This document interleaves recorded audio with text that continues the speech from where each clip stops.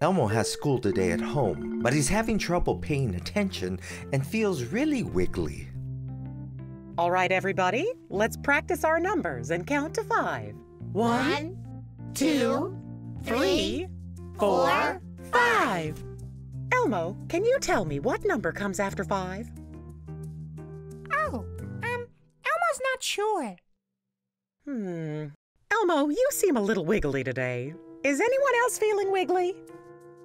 I know that it's hard to pay attention when we have the wiggles, so let's take a minute to shake them out. Everyone stand up.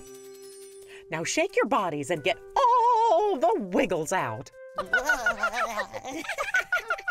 Good job. That helped calm our bodies.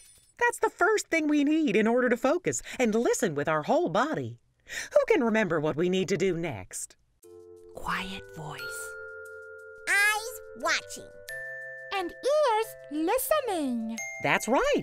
To listen with our whole body, we need a quiet voice, eyes watching, and ears listening.